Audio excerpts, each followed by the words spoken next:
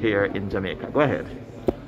So far, I find the information exchanged at this project quite useful, and to be honest, the NWC would certainly benefit from what has been going on. Why do I say that? A point was raised about the need for improved or better communication in terms of letting persons know that when we see rainfall, it doesn't necessarily mean that the water is going into the watershed. I find that very useful. In addition to that, we hear about a Met upcoming. That is critical because persons will know about the rainfall. And when they know about the rainfall, perhaps they will curse the NWC from time to time to say, where's the water? Because without the rain, we're not going to get the water. Another thing I found useful was the whole idea of strengthening the communication in terms of making symbols reader friendly or let persons know what certain things mean when a weather report is going on.